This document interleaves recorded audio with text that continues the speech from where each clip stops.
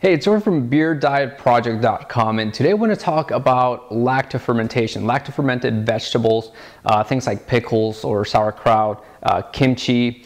This is kimchi right here. This is sauerkraut. So what exactly is it, and why do I even bother taking this? Why am I even making this video, really? Here I've got a bottle of probiotics. Now, if you look at the list of ingredients, it's basically a bunch of bacteria, good bacteria, gut flora kind of bacteria, lactobacillus, a bunch of different strains, up to there's like 10 different strains here of lactobacillus, bifidobacterium, like streptococcus something. I mean, I can't even pronounce half of these strains, but let me tell you how I came about all of this, and then that way I can explain, why would you want to even consider lacto fermented foods. So for those of you who don't know me, I used to be really, really sick. I used to weigh 202 pounds. And I was fortunate enough to understand, that most of your health comes from the bacteria that's living in your gut, what they call your gut flora.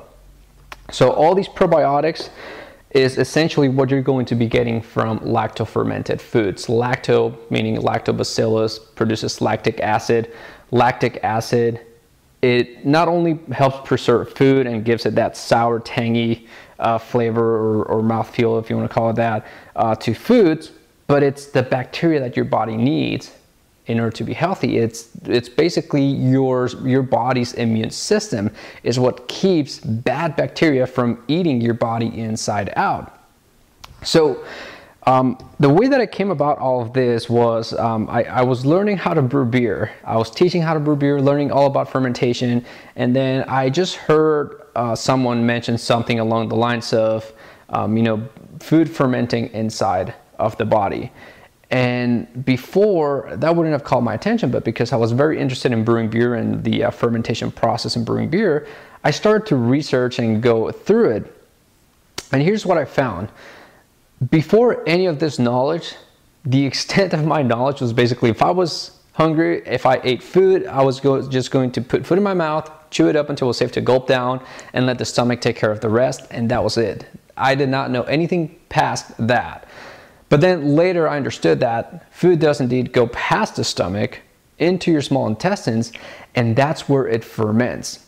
And fermentation is just a way to describe bacteria digesting food, breaking it down, and it breaks it down small enough for your body to be able to absorb the nutrients. And then anything else, just like in brewing beer, there's trub left over, then, well, that's basically the poop that comes out of us. It's the leftovers from fermentation. So once I understood that, then I started to understand other things. This batch of sauerkraut was made a little bit different than what the traditional way is, but essentially the way that you make sauerkraut is you take cabbage and you shred it in little pieces like this, and then you just put it in salt water. You use salt water, and for salt, you want to make sure that you use something that has a lot of minerals. And so for that, I use Celtic sea salt. And so Celtic sea salt is basically a salt that hasn't been processed. It still has all the minerals. You can use other salts like Himalayan salt if it's pure enough, if it's stone ground, that has all the minerals. That's essentially what you need. So you need the minerals, you need the water, and you need the right temperature. And now it's no coincidence that the best fermentation temperature for any of these lacto fermented foods is the same temperature as the body. So roughly 98 degrees Fahrenheit or about 37 degrees Celsius. And when I heard that, it just clicked that your body's essentially the perfect fermentation vessel. It has water, it has the minerals, it has the right temperature and the right pH in order for your body to ferment inside. And so eating lacto fermented foods, basically what you're doing is you're feeding your body good bacteria, good gut flora, and your gut flora is essentially your immune system. And so The way to understand this is if you've ever looked at a plant and the plant has a leaf that is either browning or has a hole like bugs have been eating it, well, the problem is not at the leaf. The problem is actually down in the roots, because the roots don't have the minerals, the nutrition, they don't have the gut flora, the probiotics, the good bacteria to protect the plant from being eaten by bugs. And in the body is essentially the same thing. If you don't have the good bacteria, all the strains of lactobacillus and all this inside of your body, you don't have anything to protect your body from being eaten by other bad bacteria, right? And so I personally have really grown to love the flavor. This is kimchi. This is sauerkraut.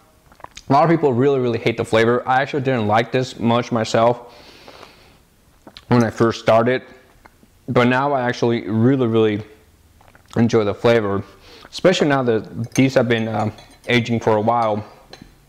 It's kind of spicy kimchi,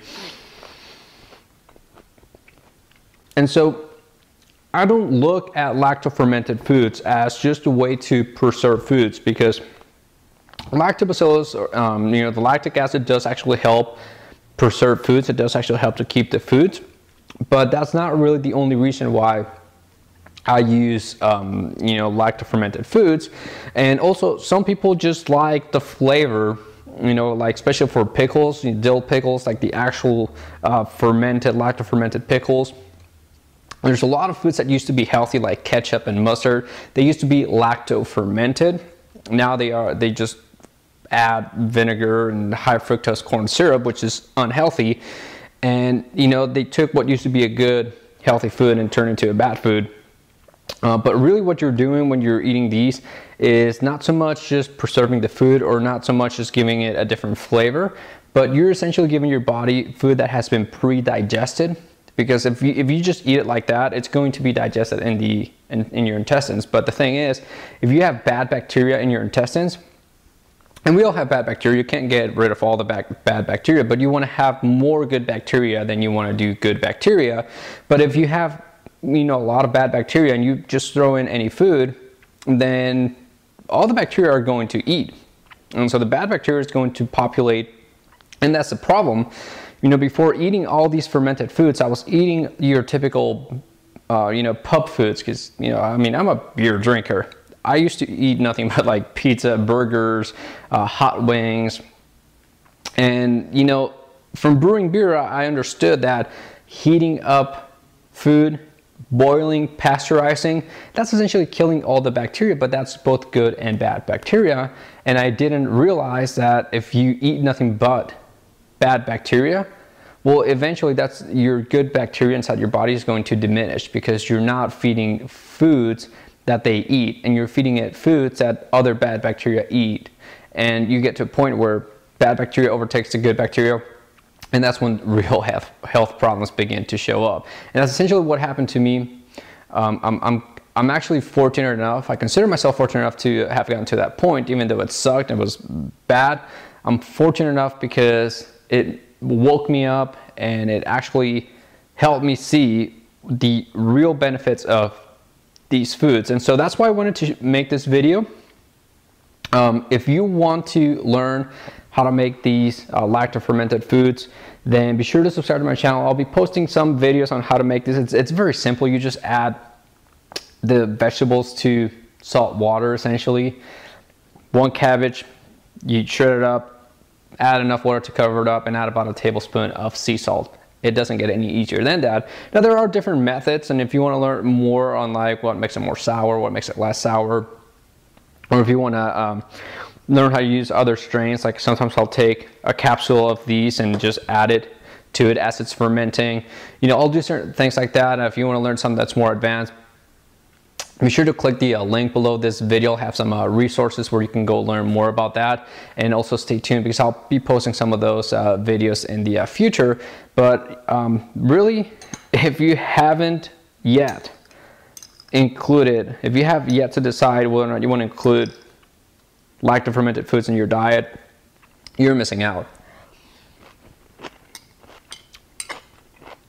I think this is the real food that we should be eating, and who knows how long we've actually been brought up thinking that the typical food that you see at restaurants and all these other places, you know, we've been brought up to think that that's real food, and it really is not.